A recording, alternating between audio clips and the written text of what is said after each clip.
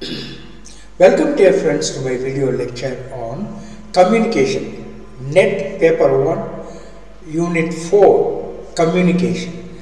I would like to finish within one single video. If it is not possible due to the technical problem, we will make it into two. Of course, you will understand my difficulty here.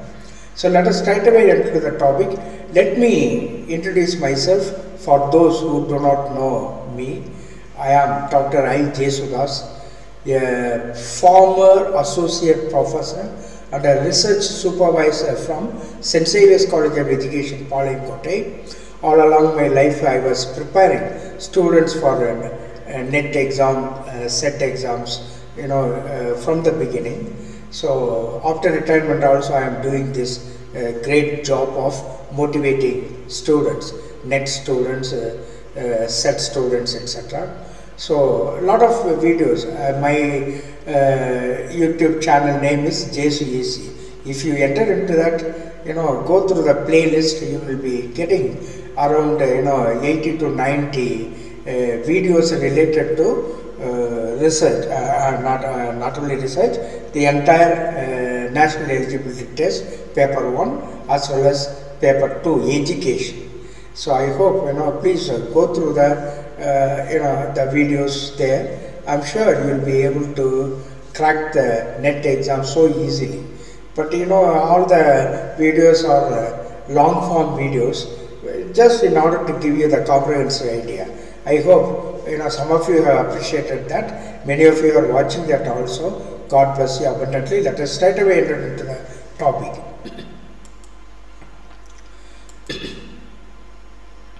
Unit 4, UGC NET communication. The following are the topics covered in Unit 4. Communication, meaning, types, characteristics, etc. Then effective communication, verbal, non-verbal, intercultural, group communication, classroom communication, etc. Then barriers to effective communication, mass media and society. So first I am giving you some insights into the topics, and along with that immediately I am giving you some expected questions also. I am sure you will be enjoying all this, and then you will have a thorough understanding of this unit, communication, unit 4, communication. Now, what is communication? Communication is like passing notes in class, but on a bigger scale. It is the way we share thoughts, feelings, ideas with each other. Imagine it as a bridge connecting two islands. Without this bridge, the islands would be isolated and unable to interact. Communication is so much essential in human life. The meaning and basics of communication. What is the meaning of communication? Communication is the process of exchanging information, thoughts, ideas or emotions between individuals or groups, utilizing various mediums and channels. It is a means to convey a message from a sender to a receiver, and it is essential for understanding, coordination, collaboration and decision making. All these things I am sure you would have studied in B.Ed., M.Ed., etc. Just to remind you of those insight I am giving all this. Right. Effective communication ensures that the intended message, the planned message, is accurately interpreted and acted upon by the recipient, by the receiver. Recipient means the receiver, one who gets the message. What are the fundamental components of communication? Center. The center, there are so many components, so the first one will be center. The center initiates the communication process by encoding the message, which involves converting thoughts, ideas or emotions into a form that can be transmitted effectively, such as spoken words, written text, gestures or visual cues. So this is what the center does. What is the message? The message is the content or information that the sender wishes to convey to the receiver. It can be verbal, non-verbal, written or visual, and it should be clear, concise and tailored to the receiver's understanding. It should be to the level of the receiver's understanding, in other words. Then channel. The channel is the medium through which the message is transmitted from the sender to the receiver. It can be face to face. It can be face to face, written communication, digital platforms, audio-visual mediums, or any other means that facilitate the transfer of the message. Then receiver. The receiver is the individual or group for whom the message is intended. They decode and interpret the message, striving to comprehend the sender's intentions and meaning accurately. Then feedback. Feedback is the response or reaction provided by the receiver to the sender. It allows the sender to gauge the effectiveness of their message and make necessary adjustments for better communication. Then context. The context refers to the circumstances, environment or situation in which the communication takes place. It plays a crucial role in interpreting the message accurately and understanding the sender's intent, plan. What is the significance of communication? To establish relationships. Effective communication is vital for building and maintaining healthy relationships, whether in personal, professional, or social spheres. Clear communication fosters trust, understanding, and empathy among individuals. Then it is for conflict resolution. Communication helps in resolving conflicts by providing a platform for expressing concerns, discussing differences, and finding mutually agreeable solutions. Open dialogue enables the parties to comprehend each other's perspectives and work towards reconciliation. Then decision making and problem solving. In any organization or group, efficient communication facilitates informed decision making and problem solving processes. It ensures that the relevant information is shared, analyzed, and used to make strategic choices. Facilitating innovation and creativity. A culture of open communication encourages the exchange of innovative ideas and creative solutions. When individuals can freely express their thoughts and opinions, it stimulates innovation, novelty, and growth within the organization. Influence and persuasion. Communication is used to compel someone for good work or something like.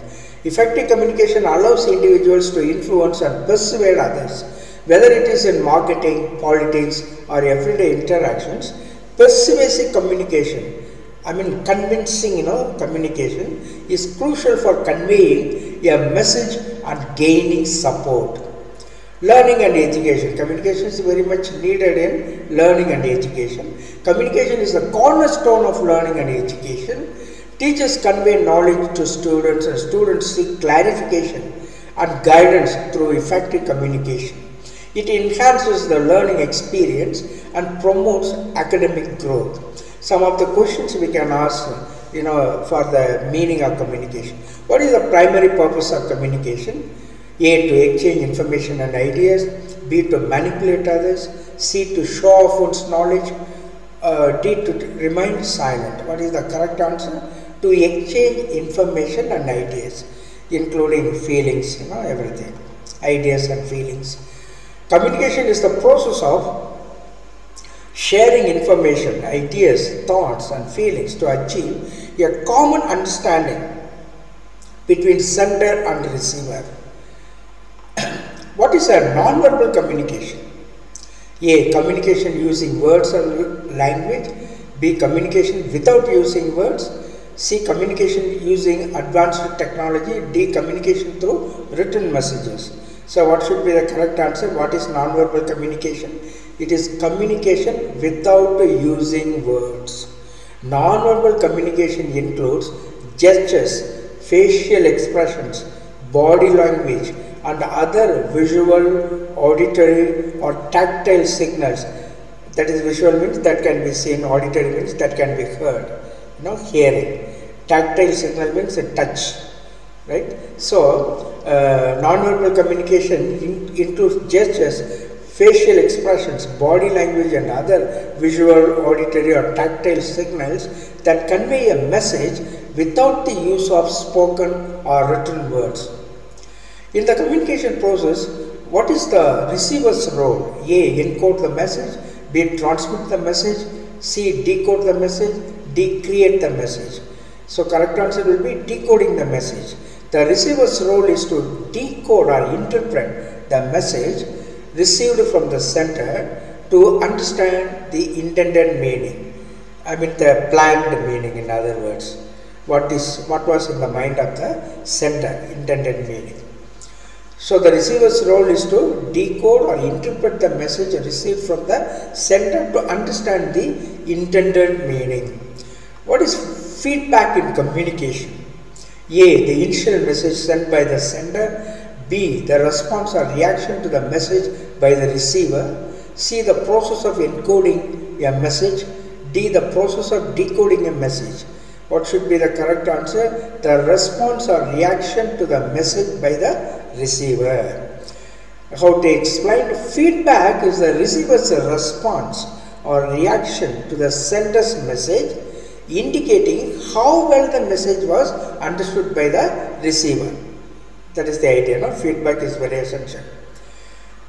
Then, what is the significance of active listening in effective communication? What is the significance of active listening in effective communication? A. It encourages interruptions during communication.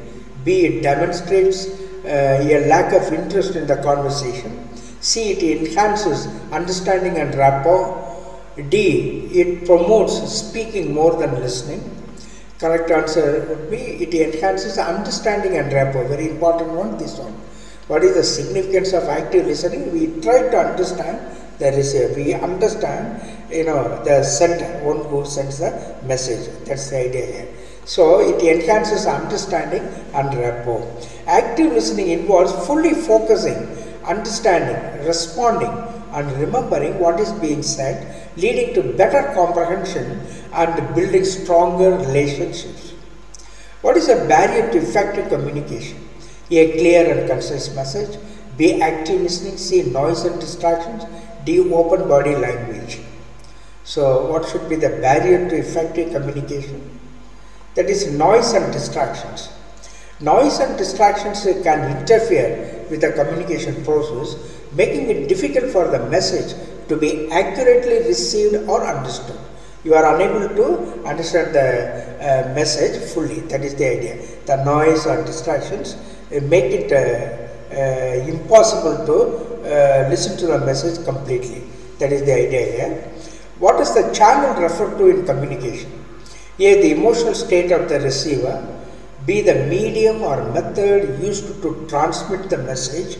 Transmit means to pass the message. C. The culture of the sender. D. The language used in the message. Which should be the right one? Channel. That is the medium or method used to pass the message to another person, to transmit the message to another person. The channel is the means through which a message is transmitted, such as face-to-face, written, electronic, or other forms. What is the key characteristic of effective communication? A. One-way transmission. B. Ambiguity and confusion. C. Clarity and understanding. D. Excessive use of jargon. What is the key characteristic of effective communication? That should be clarity and understanding. Ambiguity means double meaning, something like you understand in a different manner. Ambiguity. So, what is the correct answer for this question? Key characteristic of effective communication, that is clarity and understanding. Effective communication ensures that the message is clear, easily comprehensible, that is understandable, and leads to a shared understanding between the sender and the receiver. What is the primary objective of written communication? A. To convey tone and body language. B. To share immediate feedback. C. To provide a permanent record. D. To encourage face-to-face interactions. What should be the correct answer? To provide a permanent record. What is the primary objective of written communication? That is to provide a permanent record. Written communication creates a lasting record of information, allowing reference and verification at a later date. So written communication creates a lasting record of information, permanent. For an example, this will, people are writing will, that wealth. So it is lasting, everlasting in a way, as a permanent. So written communication creates a lasting record of information, allowing reference and verification at a later time. Even after 50 years, that could be used. That is the idea here. What is the role of cultural awareness in communication? A. To ignore cultural differences for a uniform message. B. To avoid communication with diverse cultures. C. To understand and respect cultural differences. D. To impose one's culture on others. So, what should be the correct answer? To understand and respect cultural differences. Cultural awareness helps in understanding and respecting the differences in culture, language, norms and values, enabling effective communication across diverse groups. So, that is cultural awareness. So, what is the question here? What is the role of cultural awareness in communication? That is, cultural awareness helps in understanding and respecting the differences in culture, language, norms and values, enabling effective communication across diverse groups, different groups. What is the primary purpose of communication? A. To exchange information. B. To manipulate others. C. To confuse the audience. D. To remain silent. So the correct answer should be to exchange information. How to explain? Communication serves as a means to convey information, ideas or emotions between individuals. Which of the following is a non-verbal form of communication? A. Writing an email. B. Speaking on the phone. C. Gestures and body language.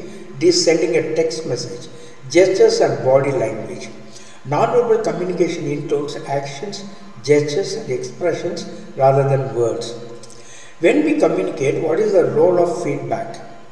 When we communicate, what is the role of feedback? A. It is not important in communication. B. It helps us gauge the effectiveness of our message. C. It is only required in written communication.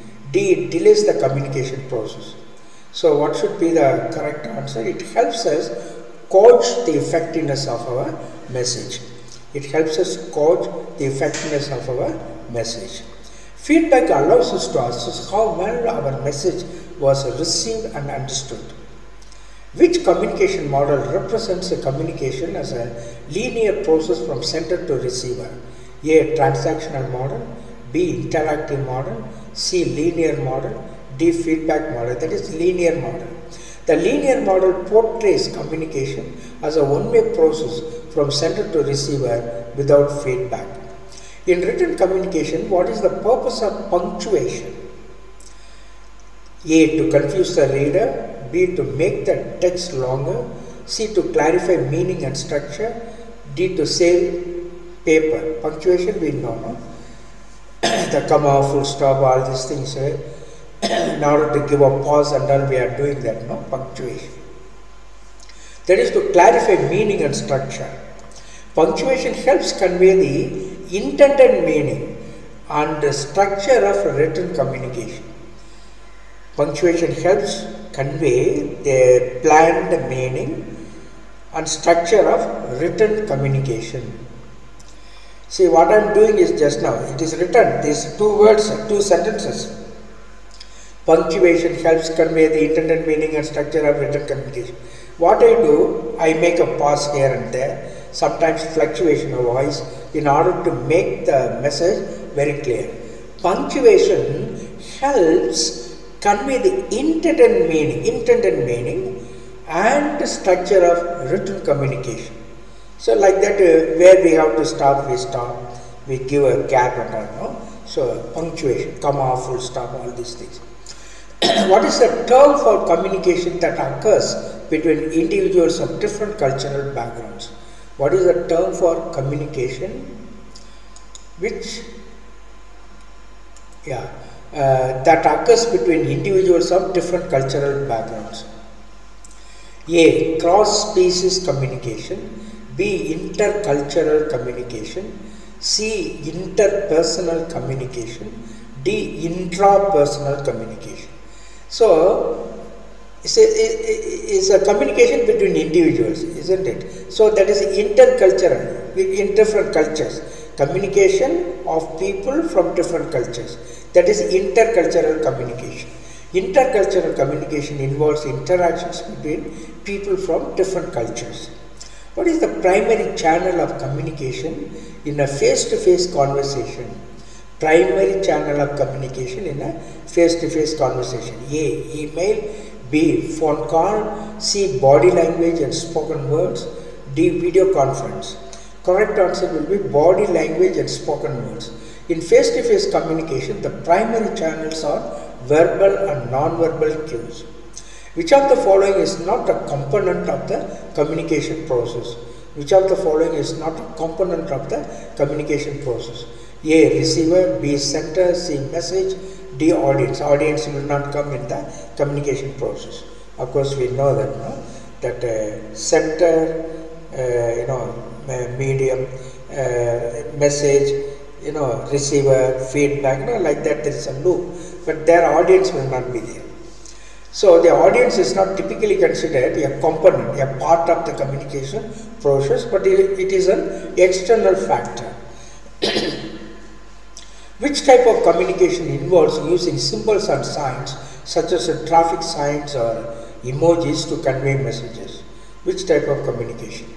Verbal communication. B. Non-verbal communication. C. Written communication. D. Symbolic communication. That is symbolic communication. Symbolic communication through symbols, like emoji, all such things. Small flowers, rose petals, something like. So, symbolic communication relies on symbols and signs to convey meaning. What is the term for communication that occurs within an individual's mind involving self-talk and personal reflection? What is the term for communication that occurs within an individual's mind involving self-talk and personal reflection? There is a particular word for that. That is intrapersonal communication. Interpersonal communication means that is a communication between 2 or 3 persons.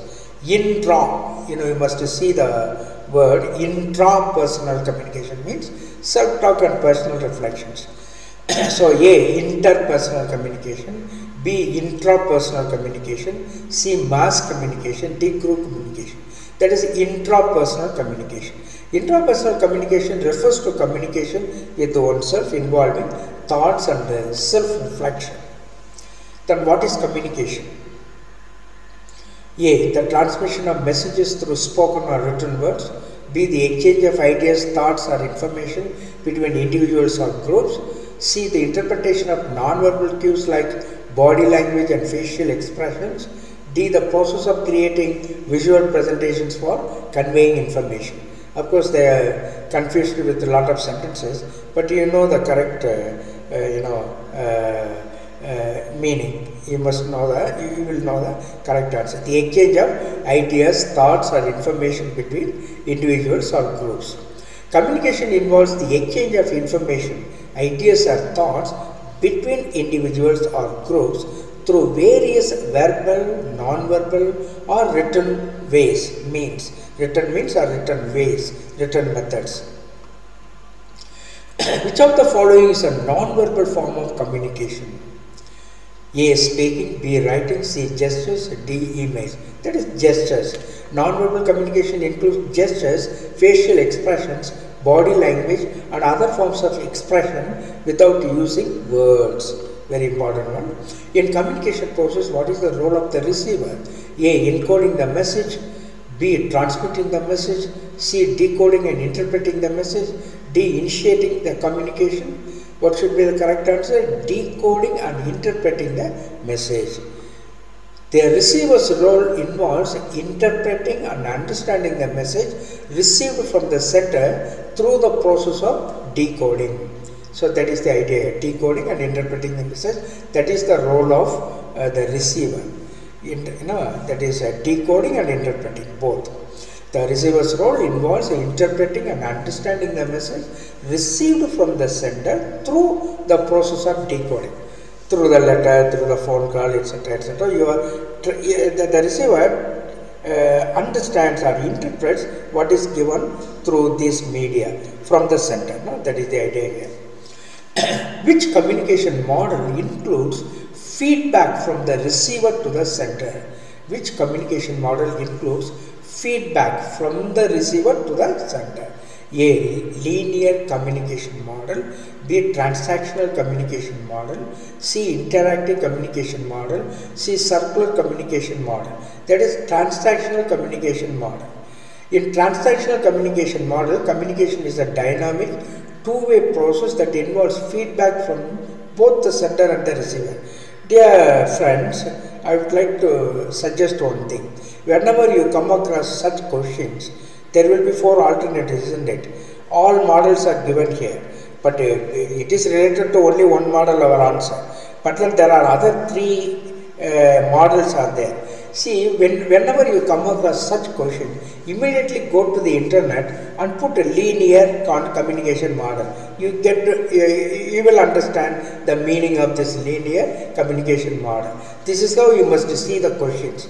You know, all the questions cannot be exhausted, but then from one question you can get to know so many other things. So this is how you must prepare your NET exam. See, when you are, if you are looking at this, linear communication model, transactional communication model, interactive communication model, circular communication model. Here, I am giving explanation only for transactional communication model. But you can get explanations from the internet for other communication models. That you must do, so that you get enlightenment, into this, topic. Any topic for that matter, you must do that. There will be 4 alternatives, only one option will be the correct one. What about the 3 others? Of course, they are wrong, but nevertheless, they are also important. Immediately go to the internet and then get to know what it is exactly. Just to put it in the Google, the bar, what is linear communication model, what is transactional communication. You see, you will be getting a lot of knowledge out of that. Not only that, you will become very confident also in communication, in any topic for that matter. I request you to do this. While you are having one question, you can have many more questions by entering into the internet simultaneously. Right. Thank you very much for listening to this piece of instruction. So here, what is the question? Which communication model includes feedback from the receiver to the center? That is transactional communication model. In the transactional communication model, communication is a dynamic, two-way process that involves feedback from both the center and the receiver. Which of the following barriers to communication is related to language differences and interpretations? A. Semantic barrier, B. Psychological barrier, C. Physical barrier, D. Cultural barrier. Correct answer will be semantic barrier. Semantic barriers arise from differences in language, meanings of words and interpretations of messages. Semantics, so you must understand this. Immediately go for other barriers. What is psychological barrier, physical barrier, cultural barrier? Just put it in the internet. You will get the meanings of those things also. Now we know a semantic barrier. Semantic barriers arise from differences in language, meanings of words and interpretations of messages. What is an example of interpersonal communication? A. Sending a memo to all employees. B. Giving a presentation to a large audience. C. Having a one-to-one conversation with a colleague. D. Broadcasting a message over the radio. The correct answer will be having a one-to-one conversation with a colleague. Interpersonal communication involves communication between individuals, typically in a face-to-face or small group setting. Which communication model is asynchronous in nature? This synchronous and asynchronous communication will be there in even in research also it is there, in media education also it is there. What does this mean? So which communication channel is asynchronous in nature? That is, at the same time it won't be happening.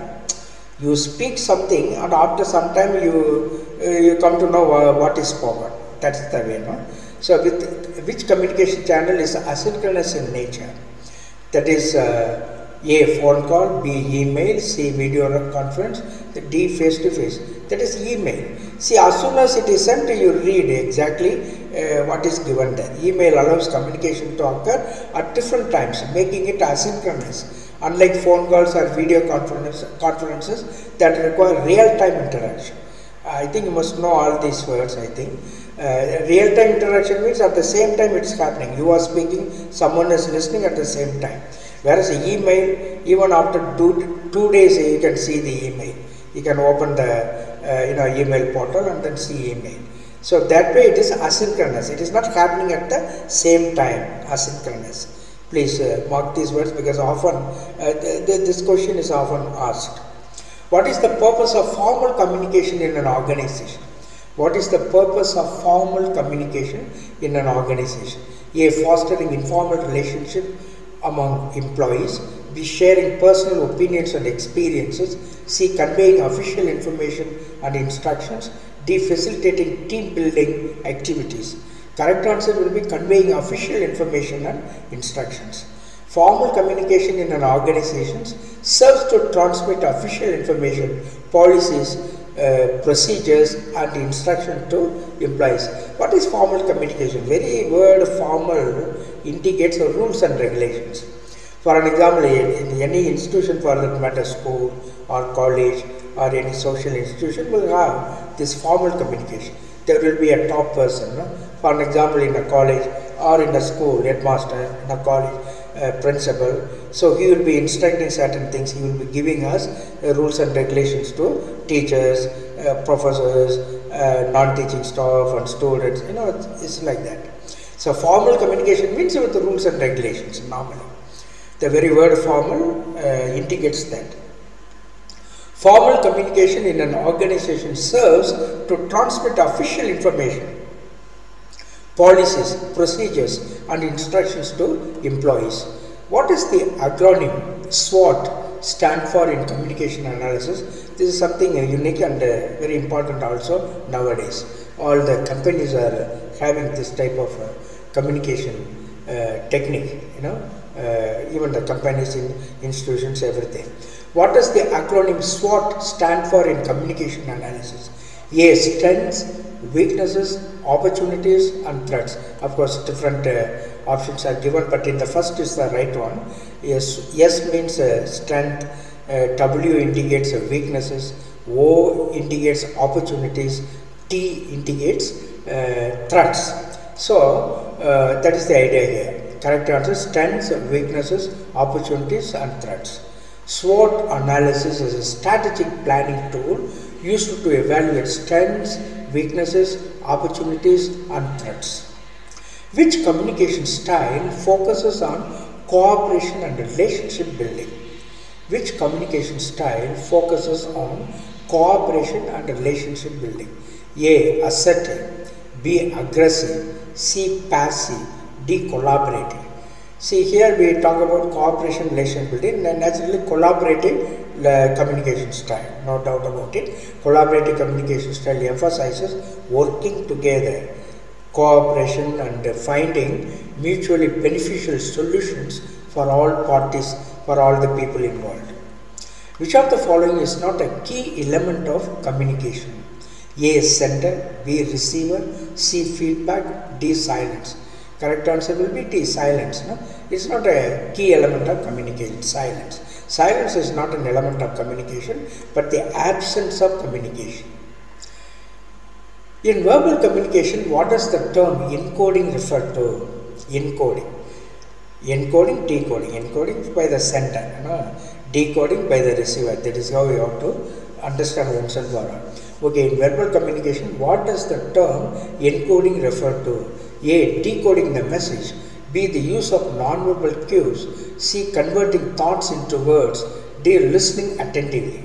So the C, converting thoughts into words, that is encoding. Encoding is the process of converting one's thoughts and ideas into words or symbols. So that is the definition of encoding. Encoding is the process of converting one's thoughts and ideas into words or symbols. Which type of communication occurs when you communicate with your body language and facial expressions? A. Verbal communication. B. Non-verbal communication. C. Written communication. D. Visual communication. which is the right one? Non-verbal communication. Here, body language and facial expressions come under non-verbal communication. Non-verbal communication involves body language and facial expressions. What is the primary purpose of feedback in the communication process? Primary purpose of feedback in the communication process. A, to make the message more complex. B, to interrupt the communication. C, to clarify understanding. D, to complicate the message, to confuse the message. To interrupt the message means to interfere in the communication. So, what is the primary purpose of feedback in the communication process? That is to clarify meaning, right? That is the understanding. No? Feedback helps clarify understanding and ensures the message is accurately received. Feedback helps clarify understanding and ensures the message is accurately received. Which communication channel is most suitable for conveying detailed technical information to a large audience? Which communication channel is most suitable for conveying detailed technical information to a large audience? That is email, right? Conveying detailed technical information. Email is an effective channel for conveying detailed technical information to a large audience. What is the difference between, say here, once again I would like to say to you, any question for that matter will have 4 options. You may be having the correct answer, so many correct answers for the question, but you have to see the best answer from the options, 4 options given here. So you should not be worried about the other answers which you are keeping in mind. Please see to it. So, when you are given a question, you have to see all the 4 options. Out of the 4 options, you have to give the correct one. So here, of course, when we talk about communication channel, so many other answers you may be keeping for this question. So many other answers will be coming. But from the 4 options, you have to take the best one. So that way we have to see. So which communication channel is most suitable for conveying detailed technical information to a large audience? That is email from the options. Email is an effective channel for conveying detailed technical information to a large audience. What is the difference between interpersonal and intrapersonal communication? A, they are the same thing. B, interpersonal involves communication with oneself, while intrapersonal involves communication between 2 or more people. So many other options are given. Which is the right one? Once and for all, we need to know what is interpersonal, what is intrapersonal communication. That is the question here. What is the difference between interpersonal and intrapersonal? What is interpersonal communication? That is communication between 2 or 3 people. Interpersonal means communication with the other people. Intrapersonal communication is self-talk, talking to oneself. What does the acronym KISS stand for in the context of effective communication? What does the acronym KISS stand for in the context of effective communication? A, keep it simple, silly. B, keep it secret, sensitive. C, keep it structured, specific.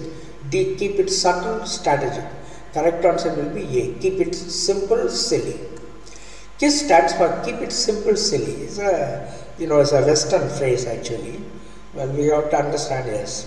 KISS stands for keep it simple, silly, emphasizing the need for clear and straightforward communication. So this KISS, standing for keep it simple, silly, emphasizes the need for clear and straightforward communication. For that reason, the Westerners used to say this one. Of course, we must know because we are in the international world. Types of communication. Verbal communication. This is using words to share information. When you talk to someone, that's verbal communication. It could be face to face, over the phone, or even through the video call, but you are using words, that is verbal communication. Effective communication. The power of verbal communication, verbal expression, what is the power of verbal expression? Communication is a fundamental aspect of human interaction, and verbal communication is one of the most prominent forms. Verbal communication involves the use of words, spoken or written, to convey ideas, thoughts and information from one person to another. It is a crucial tool in various aspects of life, including personal relationships, professional environments, education and society at large. Effective verbal communication is essential for clear understanding, building relationships, resolving conflicts and achieving success in different endeavors, in different fields in other words.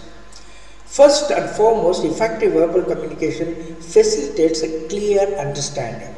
When ideas and thoughts are articulated clearly, using appropriate language and conveyed in a well-organized manner, the chances of misinterpretation are significantly reduced. That means the message goes as it is. The full success of the message, like when ideas and thoughts are articulated clearly, full message goes to the receiver. Right. Clarity in communication ensures that the intended message is received and understood. Comprehended means understood as planned, intended or as planned, fostering a shared understanding among individuals involved in the communication process. Moreover, verbal communication is central to building and maintaining relationships. It is through verbal expression that individuals connect emotionally, share experiences, and develop trust and rapport. By effectively conveying feelings, thoughts, and concerns, individuals can create a strong sense of empathy and understanding in their relationships.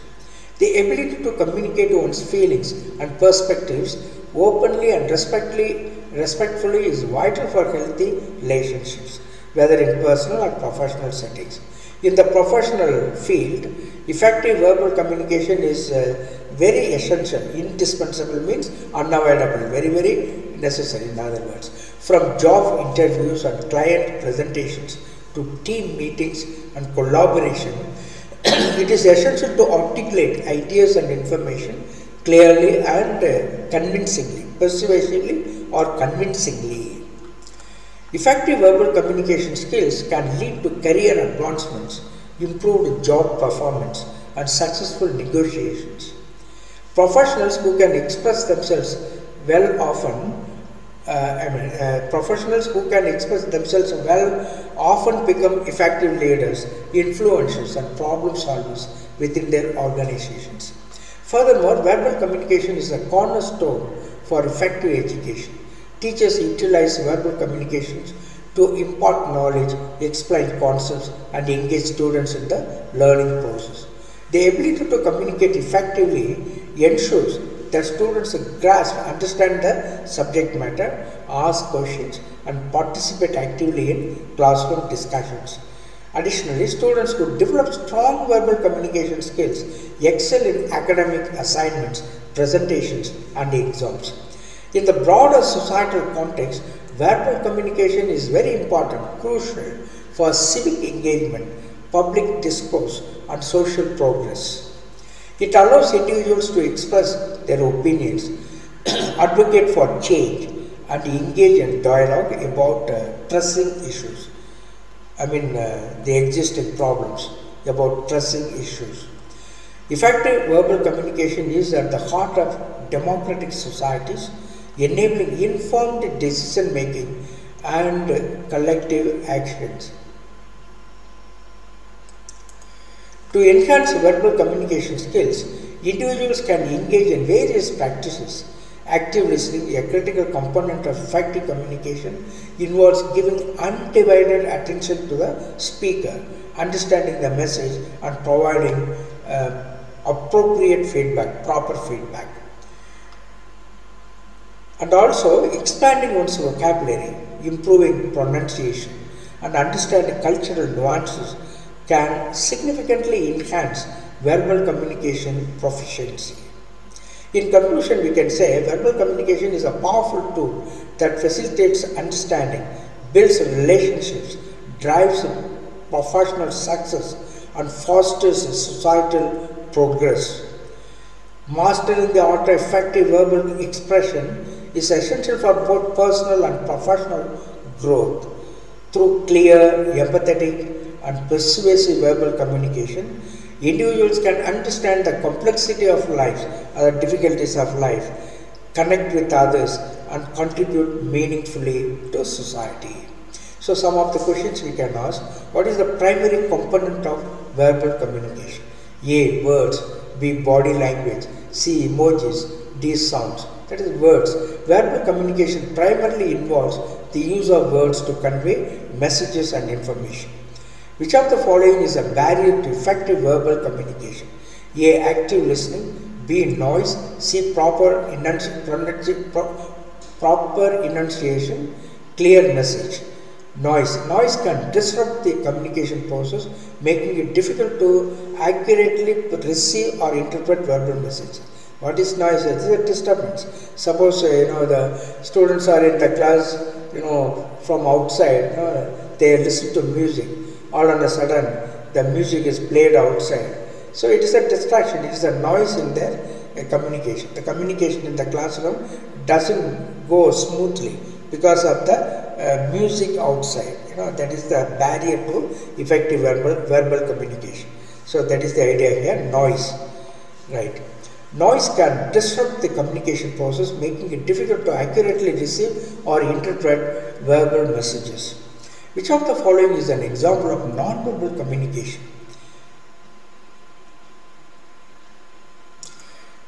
A. Speaking loudly. B. Using formal language. C. Nodding in agreement. D. Writing a letter. So nodding in agreement. Which of the following is an example of non-verbal communication? Nodding in agreement. Non-verbal communication involves gestures, facial expressions, and body language such as nodding to convey messages. What is a key element of effective verbal communication? A. Monotone voice. B. Active listening. C. Talking over others.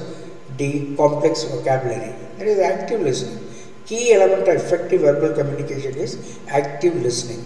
When the receiver actively listens to the speaker, then only he can understand the full message. That is the idea here. Active listening is very, very important in communication process. Active listening involves fully understanding and responding to a speaker, a crucial, important element of effective verbal communication. Which of the following is an essential skill for effective verbal communication?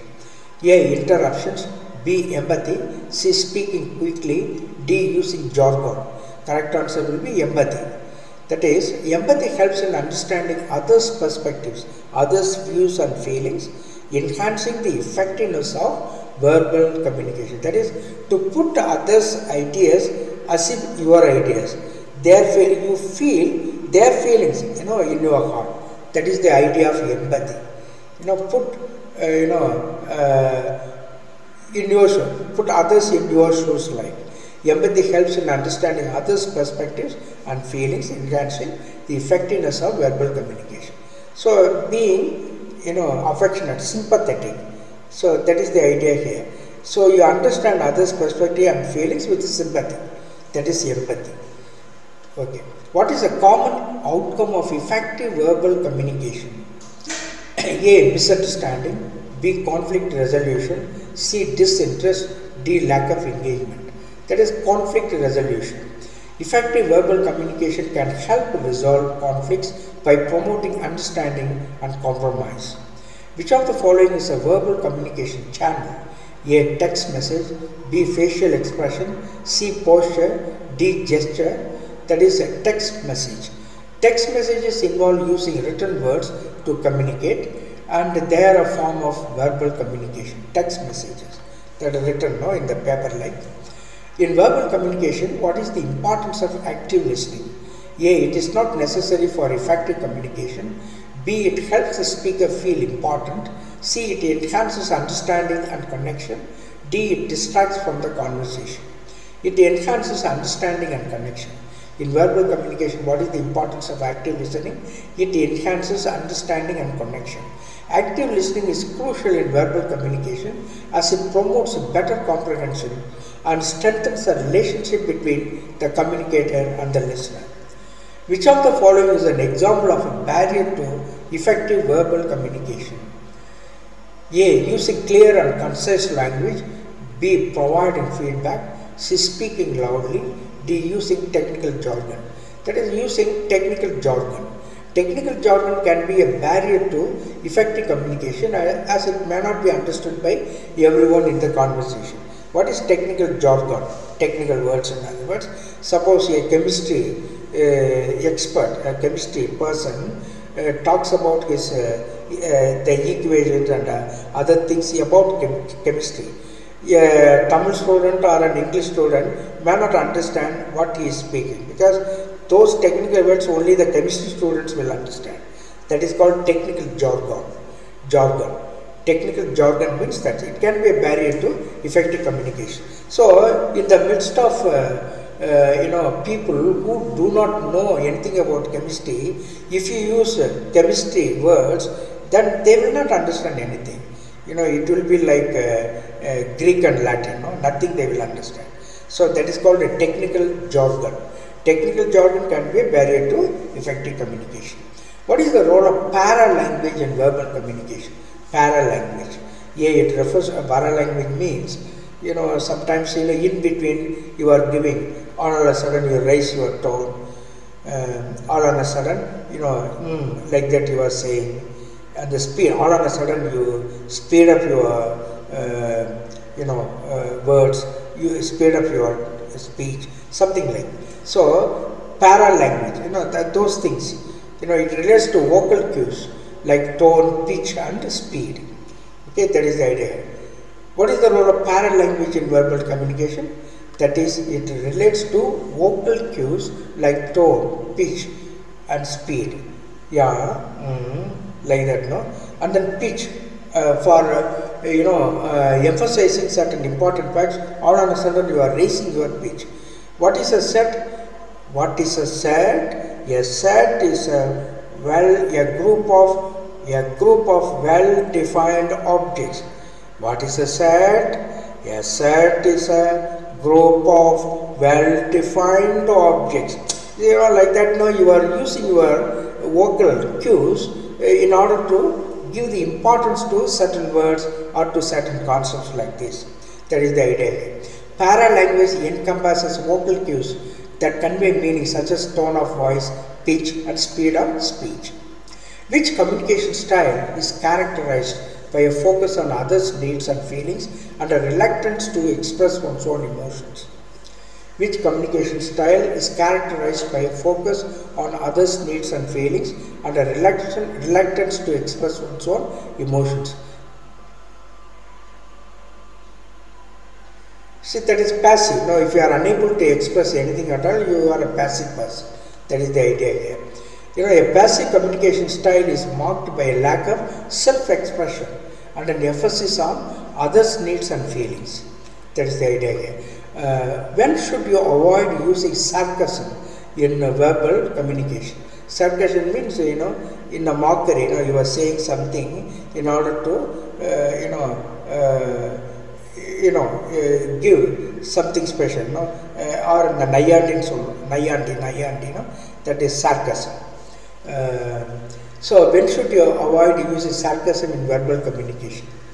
A. Always, sarcasm is never appropriate. B. Only in formal settings. C. In situations where it may be misunderstood or offensive. D. When speaking with close friends and family. In situations where it may be misunderstood or offensive. For an example, in a group of people, if you are having such words, sarcastic remarks and all, friends may take it very nicely. Suppose a person who doesn't like you is there. If you make some sarcastic remark, he may find it offensive and then he may quarrel with you. That is the idea here. So, when should you avoid using sarcasm in verbal communication?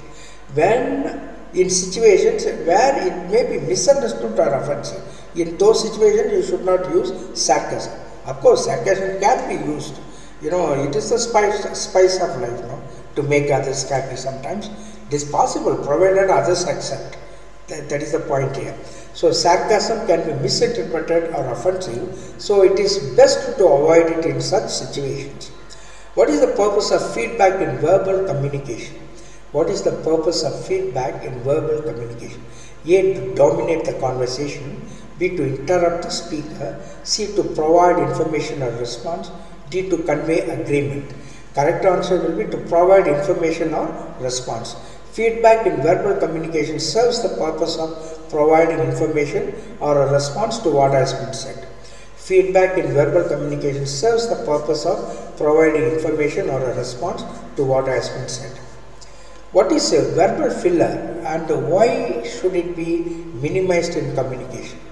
What is a verbal filler? A. Verbal filler is slang and should be encouraged.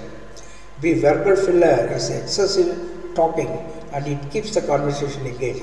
Like that there are 4. Which is the right one? Verbal filler is the use of unnecessary words or sounds and it can be distracting. For an example, suppose I am going to say, you see, verbal filler, it is the use of unnecessary words or sound. Like this, suppose I am saying like that, it is a verbal filler. Verbal filler includes unnecessary words or sounds like woo, and should be minimized to maintain clarity in communication. Non-verbal communication. This is when you express things without using words. This is when you express things without using words. Think of a smile, a frown, your wave or a thumbs up. Your body language and facial expressions are powerful non-verbal ways of communicating. Effective non-verbal communication. Next topic, the silent language of expression. Communication is a multifaceted process that extends beyond verbal exchanges. Non-verbal communication, often referred to as the silent language, plays a vital role in conveying thoughts, feelings and intentions without using words. It encompasses gestures, facial expressions, body language, posture, eye contact, tone of voice and even proxemics, use of space, that is called proxemics. So all these things are involved in non-verbal communication. What is the importance of non-verbal communication? Non-verbal communication is critical as it supplements and complements verbal messages. So non-verbal communication also is needed to make the message very complete or more meaningful, more richer perhaps. It provides context, emotional cues. Non-verbal communication provides context, emotional cues and a deeper understanding of the speaker's intentions. In fact, research suggests that a significant portion of our communication is non-verbal, often outweighing the importance of verbal communication. Understanding and utilizing non-verbal cues can lead to more effective and meaningful interactions. Components of non-verbal communication. Facial expression. Facial expression is very important, non-verbal communication. Faces are powerful communicators of emotions. Expressions like smiles, frowns, raised eyebrows or narrowed eyes can convey happiness, anger, surprise or skepticism. The face acts as a mirror reflecting the emotions within our heart. Then gestures, hand movements, arm positions and other bodily gestures can emphasize or modify the spoken message. For instance, waving, pointing or giving a thumbs up can convey various meanings. Then posture and body language.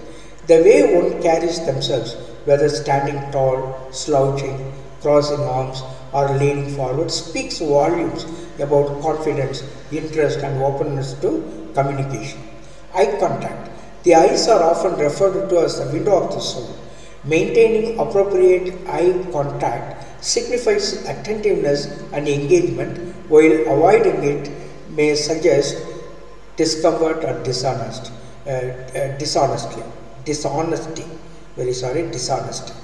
The eyes are often referred to as the window of the soul. So maintaining proper eye contact indicates attentiveness or engagement, while avoiding it may suggest discomfort or dishonesty. Tone of voice. The tone, pitch, volume and intonation in which words are spoken convey emotions, attitudes and meanings that can either enhance or contradict the verbal message. Proxemics. The use of space can indicate the level of intimacy or formality in a relationship. For example, standing closer to someone can signify closeness and comfort, while maintaining distance can indicate respect or formality. That is called the proximis, the place, no? That is. Next one, impact on relationships. Non-verbal communication significantly impacts relationships, both personal and professional. A genuine smile or a warm hug can express affection and build a rapport, while crossed arms and averted gaze can create barriers and distance.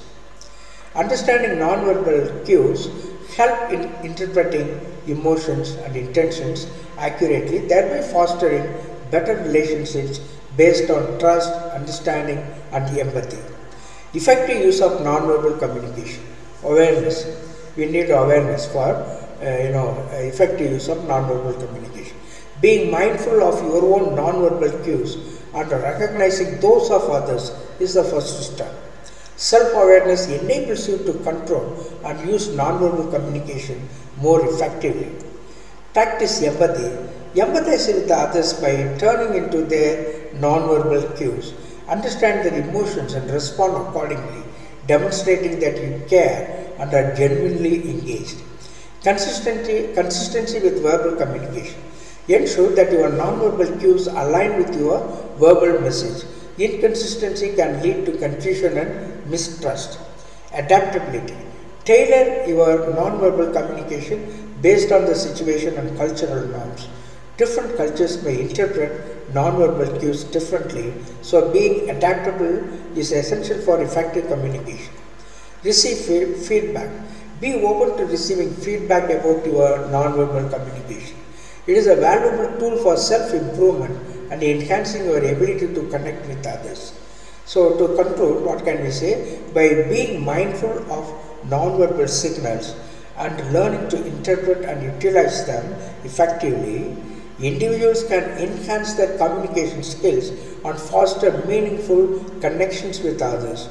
Some of the questions we can ask: what is a commonly recognized non-verbal communication signal or cue that indicates openness and receptiveness?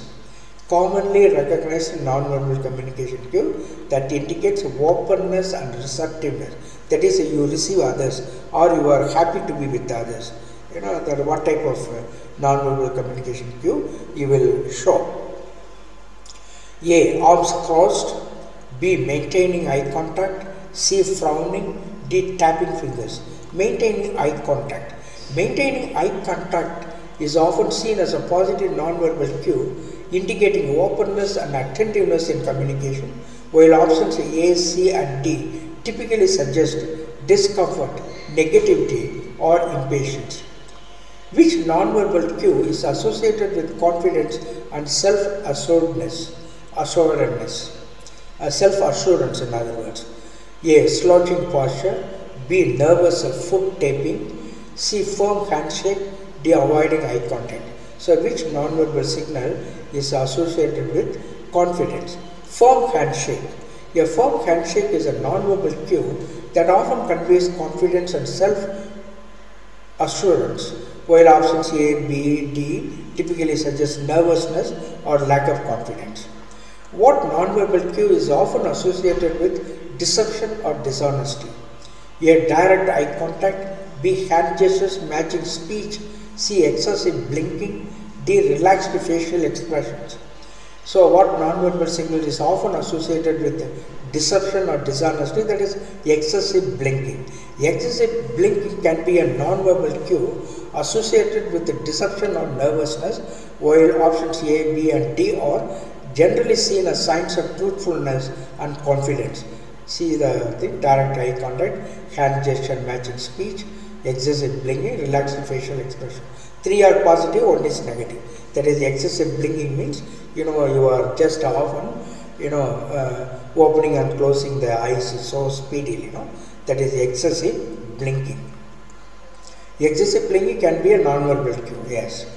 Which non-verbal cue is considered a universal display of happiness and friendliness? A. Smiling. B. Furrowed eyebrows. C. Crossed legs. D. Head tilting. That is smiling. Smiling is a universally recognized non-verbal signal associated with happiness and friendliness, while options B, C and D convey different emotional states. Which non-verbal cue is often used to express confusion or disbelief?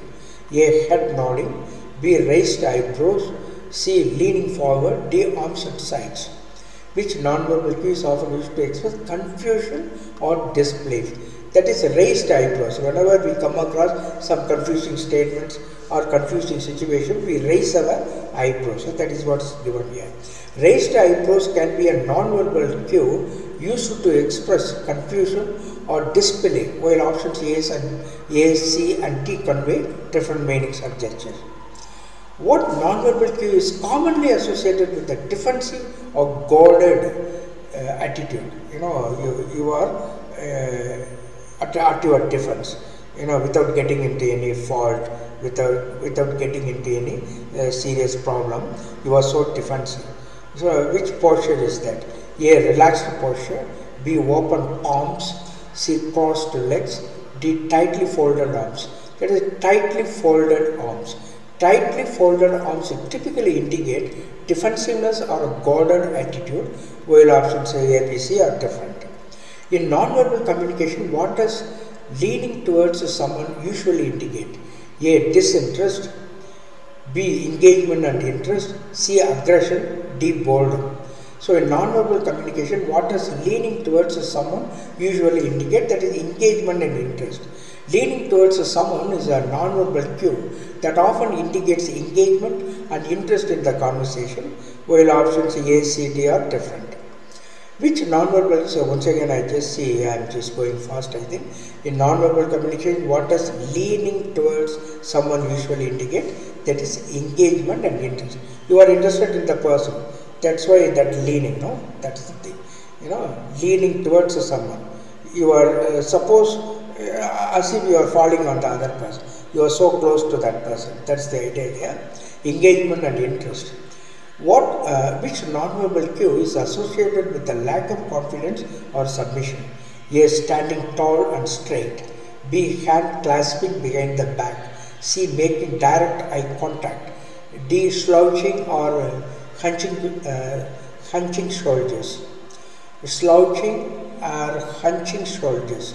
That is the idea here. It is associated with the lack of confidence or submissions. You are fearful. So lack of confidence. So slouching or hunching shoulders is a non-verbal signal associated with a lack of confidence or submission, while options A, B and C convey more confident body language. Just as is standing tall and straight, confidence. Hand clasping behind the back, confidence. Making direct eye contact, confidence. Whereas hunching shoulders, you make your shoulders hunch, shrink like. Then it is showing fear, something like. So lack of confidence or submission or fear. Which non-verbal cue is commonly used to convey approval or agreement in a group setting? A. Nodding, B. Tapping the table, C. Crossing legs, D. Folding arms. Nodding. Nodding is a non-verbal cue often used to convey approval or agreement, especially in a group setting. Of course, other options are different, yes. Nodding. Nodding is a non-verbal cue, is often used to convey approval or agreement. Which non-verbal cue is often used to convey dominance or assertiveness? A. Smirking, B. Open hand gestures, C. Taking up space, D. Avoiding eye contact. Taking up space, simply walking here and there, using the entire space so that conveys a dominance and assertiveness. Without standing in one place, you just take one step here and there, something like.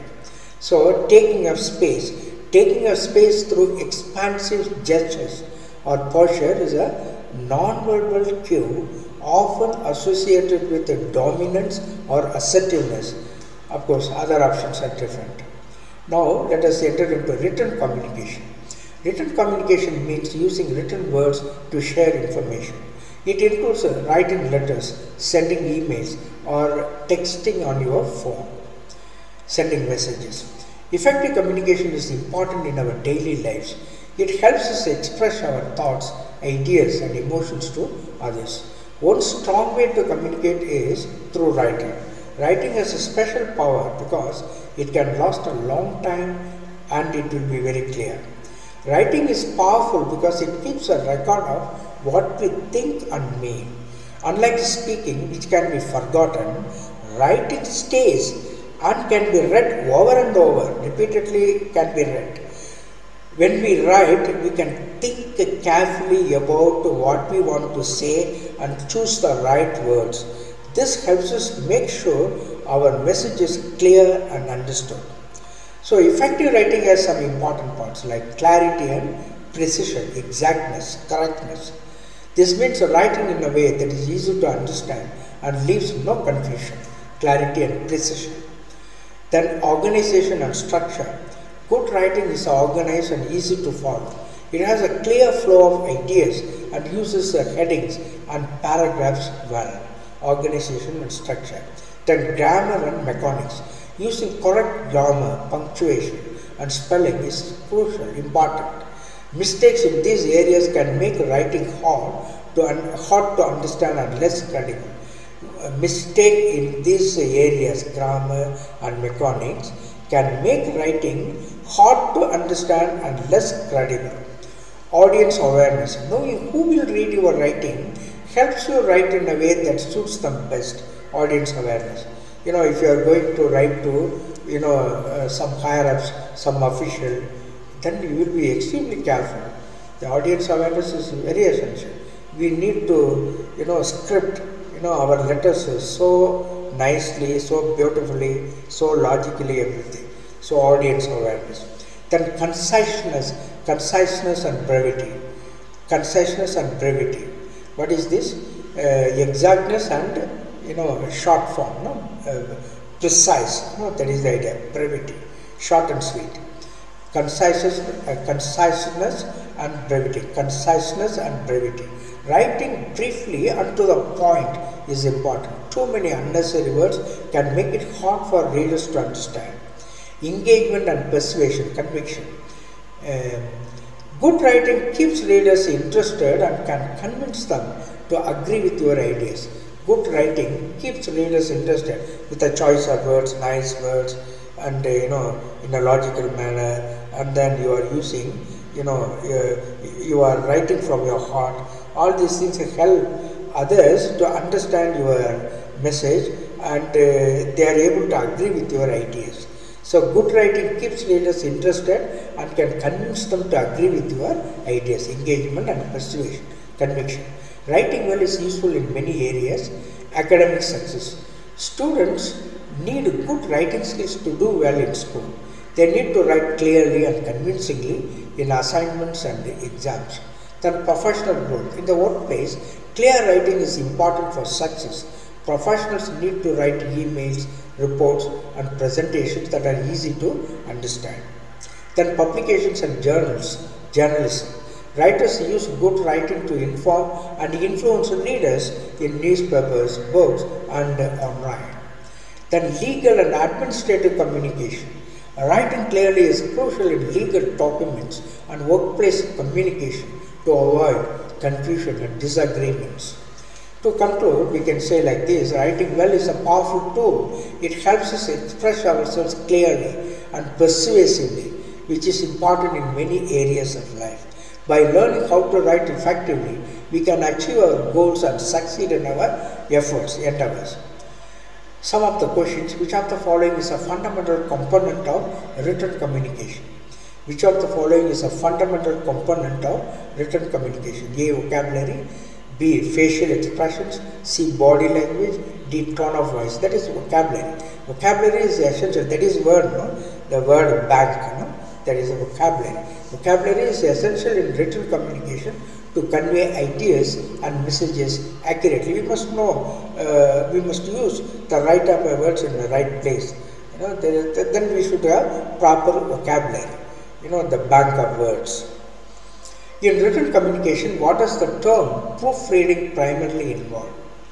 A. Checking for grammatical errors. B. Evaluating tone and mood. C. Assessing the layout and design. D. Analyzing the target audience. That is checking for grammatical errors. That is, proofreading. Checking for grammatical errors. That is called proofreading. Proofreading involves reviewing the text for grammar, punctuation, and spelling errors. Which of the following is a formal form of written communication often used in business? Which of the following is a formal form of written communication often used in business? A. Email. B. Text message. C. Memo. D. Tweet. That is memo.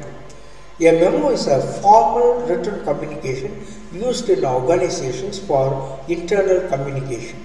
The following options are formal forms of written communication often used in business. Letter. Business letters are formal documents used for communication between businesses, clients, customers, or other parties. They follow a specific format and tone suitable for professional correspondence. Memorandum. Memo. Memos are brief written messages used for internal communication within an organization.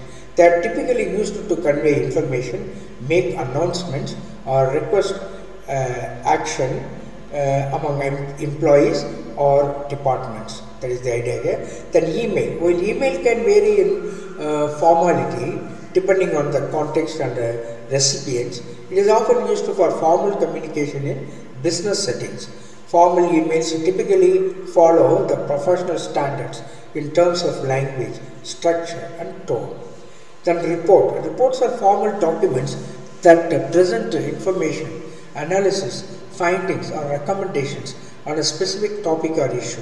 They are commonly used in business for conveying research results, project updates, financial performance, or other important information. All of these forms of written communication play significant roles in business interactions, each serving specific purposes and audiences. Some of the questions we can discuss here. What is the purpose of a persuasive written communication? A. To inform and educate. B. To entertain the reader. C. To persuade or convince. D. To describe and narrate. Correct answer will be to persuade or convince.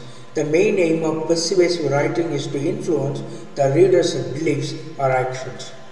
What is the advantage of using an outline in the writing process? A. Enhances grammar and vocabulary. B. Organizes thoughts and ideas. C. Applies formatting and styling. D. Adds creativity in the content. Outline. Now see, before writing the essay, normally we will ask the students to give in a table what they are going to write. That is the outline. Introduction, the body, conclusion, different topics, different subheadings, everything. So that is called outline in the writing process. So it organizes thoughts and ideas. For that reason we are asking. Outline helps in organizing and structuring the content before writing, making the process more coherent and logical. Coherent means one side the logical, sequential, one by one. That is the idea here. When is the use of jargon and technical terms appropriate in written communication? Yes. When is the use of jargon and technical terms appropriate in written communication?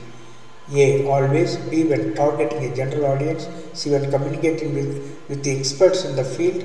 D. In personal letters. When communicating with the experts in the field, we can use jargon and technical terms peculiarly meant for that particular discipline, particular area. Jargon and technical terms are appropriate when communicating with the individuals knowledgeable in the subject matter. For example, chemistry, all postgraduate people, students in chemistry or mathematics or engineering. The technical words only they can understand, others may not understand. That is called the jargon and technical terms. So, which element is crucial for establishing a formal tone in business writing? Which element is crucial for establishing a formal tone in business writing? A. Use of contractions. Use of contractions. B. Informal language. D. Long and complex sentences. D. Professional language.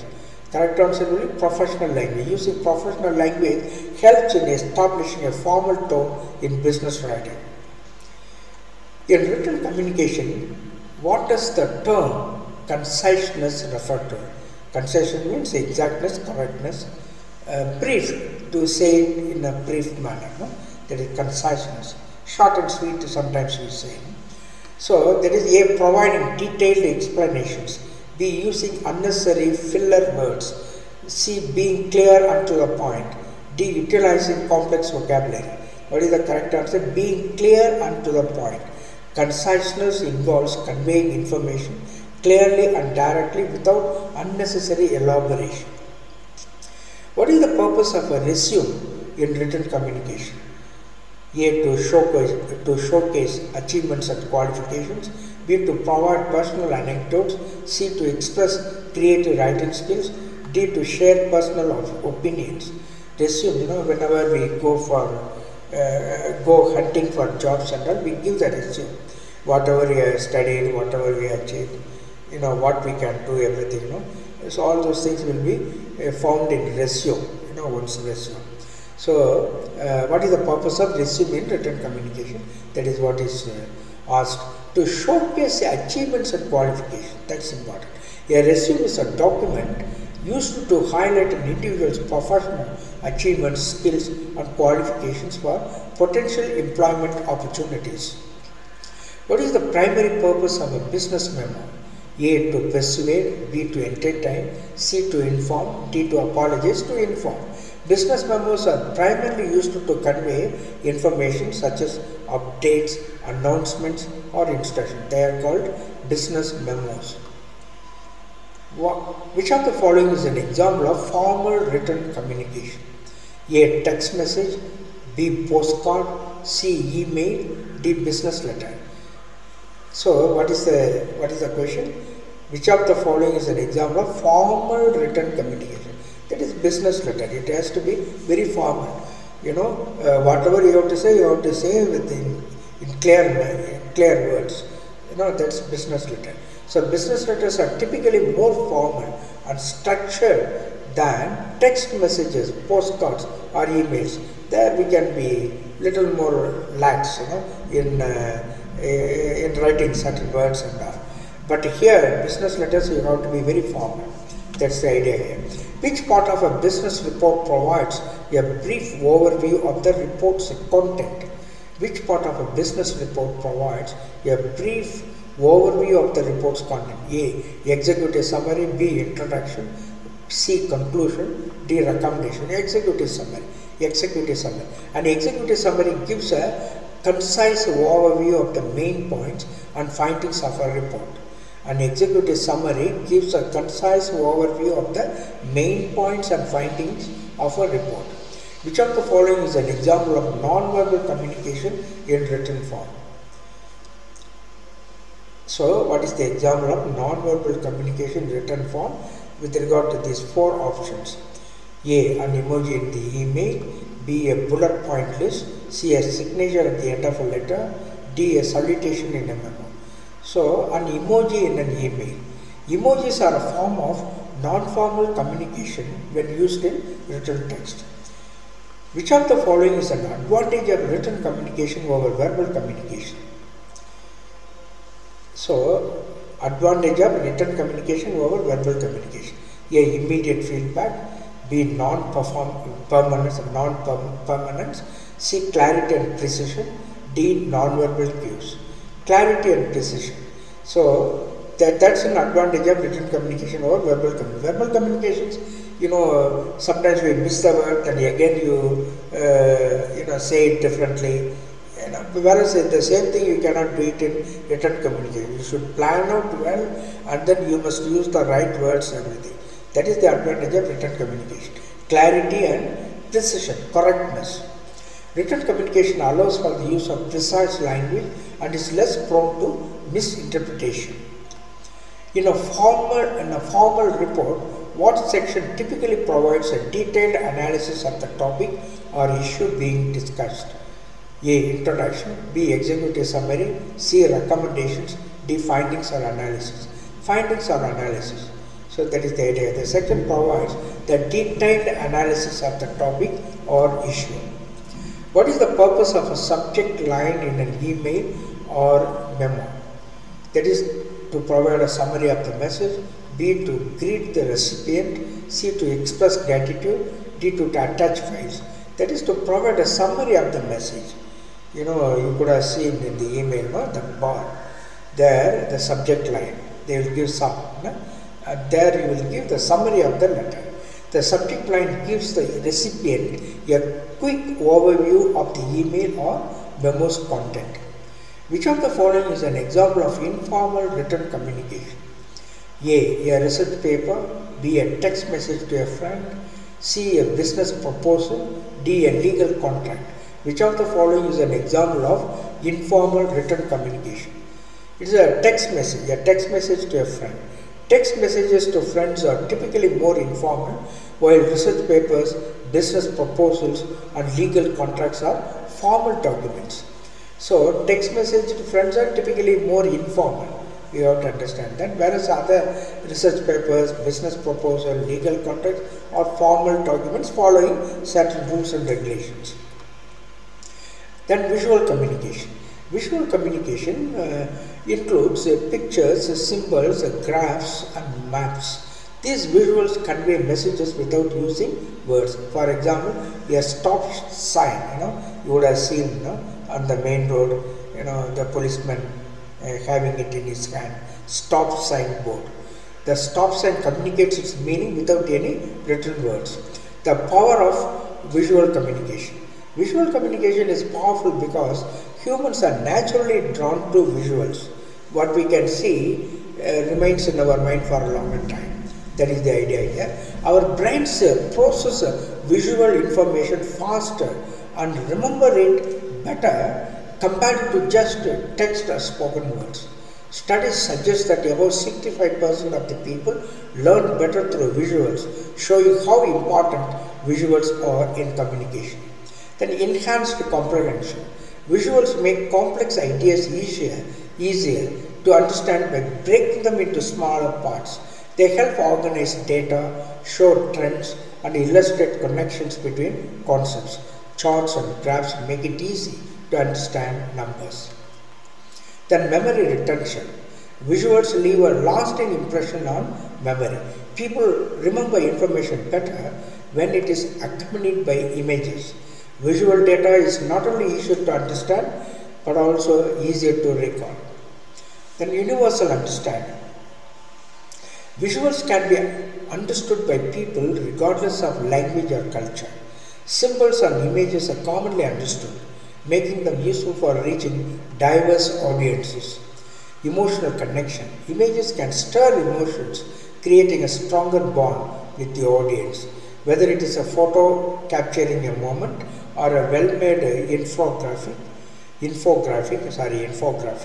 visuals can evoke empathy, excitement or motivation. What are the advantages of visual communication? Clarity and simplicity.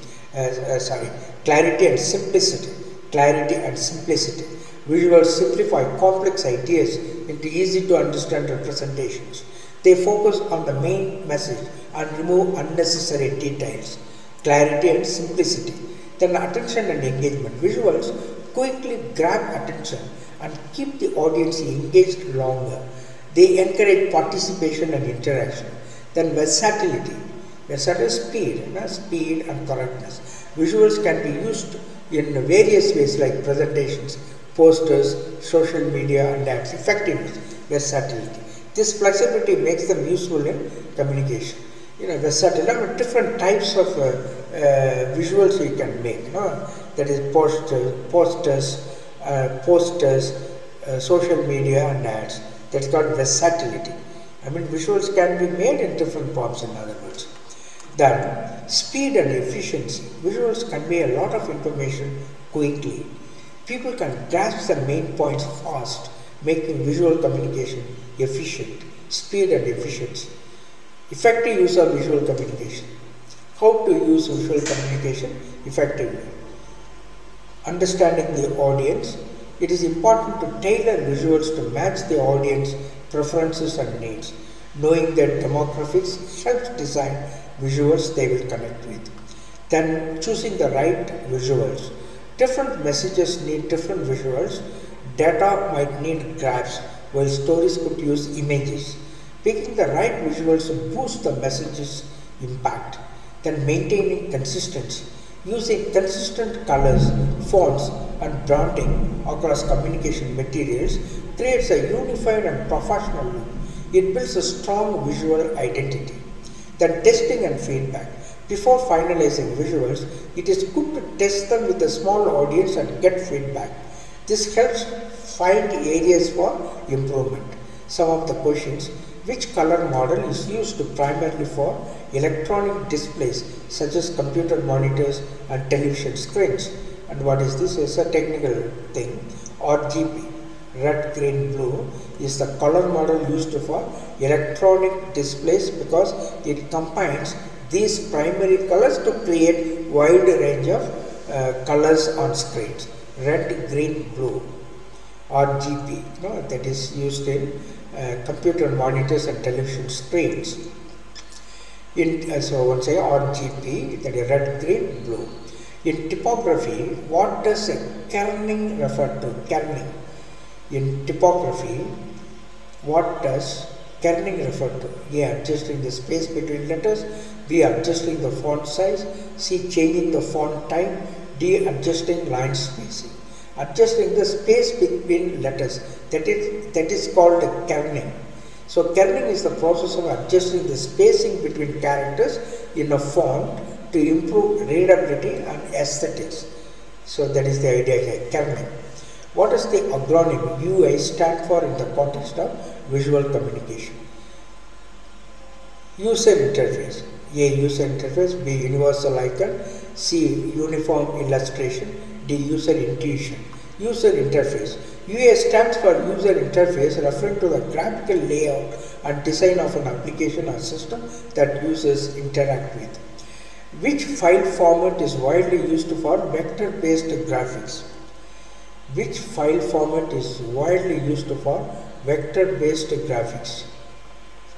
That is SVG. SVG, that means scalable vector graphics, is a file format commonly used for vector-based graphics, allowing for scalability without loss of quality. What does the acronym CMYK stand for in the context of color printing? What is the acronym CMYK? That is, CMYK represents the 4 ink plates used in color printing. That's cyan, magenta, yellow and key. CMYK represents the 4 ink plates used in the color printing. So there are all technical ideas connected with the computer everything. What does the acronym CMYK stand for in the context of color printing? That is cyan, magenta, yellow, then black. CMYK represents the 4 ink plates used in color printing: cyan, magenta, yellow, and key. In visual communication, what does hierarchy refer to? In visual communication, what does hierarchy refer to? A. Arranging elements based on size. Arranging elements based on importance. Arranging elements alphabetically. D. Arranging elements based on color. Arranging elements based on importance.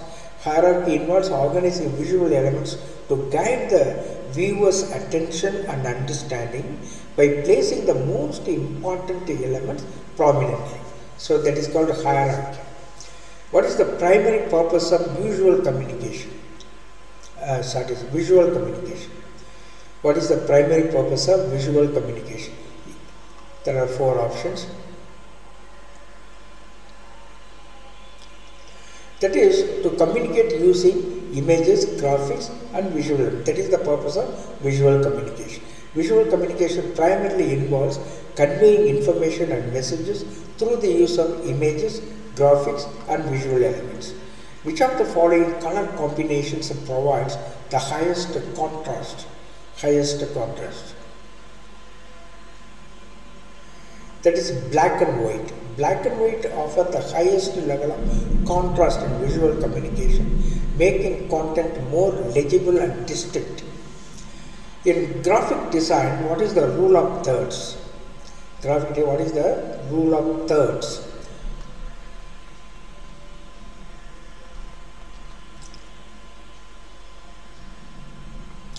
It's a very important, so it's also a technical thing.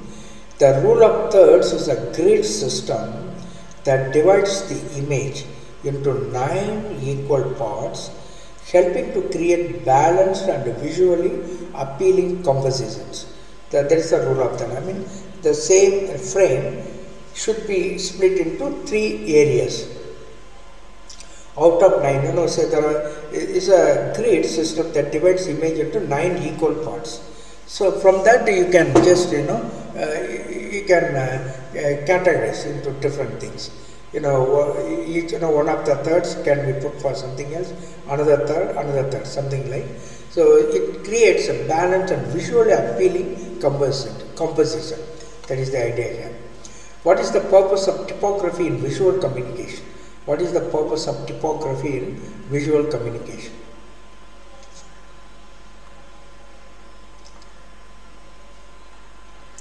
Typography in visual communication involves organizing and presenting text in a visually appealing and effective way to convey a message. What is the purpose of wireframes in web design? What is the purpose of wireframes in a web design?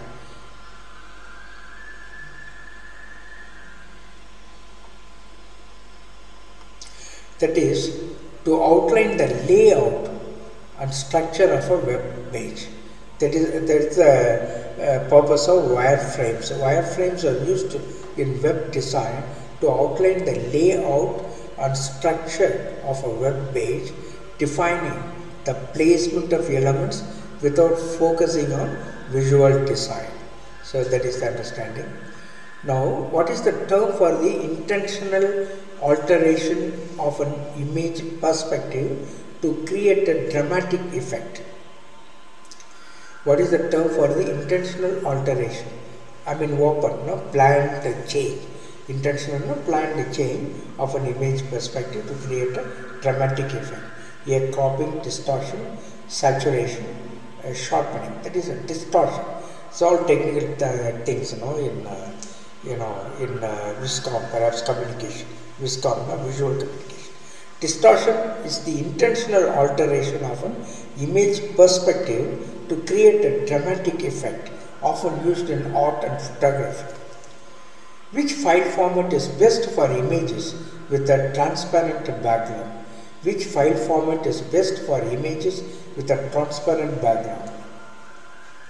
That is GIF. The GIF file format is commonly used for images with a transparent background, making it suitable for web graphics and animations. The effective group communication. Dear friends, I think we need to end here, and maybe I'll just begin this due to some emergency situation. I will just do it after 2 or 3 years perhaps. So with this video ends. The rest of the thing will be given in another video. Thank you for your presence. Kindly subscribe in case you haven't subscribed yet. So I'm so happy that so many of you are watching my video. Thank you for your presence. God bless you abundantly. Let us meet in other video lectures. The same communication. The second part B will be coming soon. Now this I will be uploading in YouTube and giving it to you. God bless you abundantly.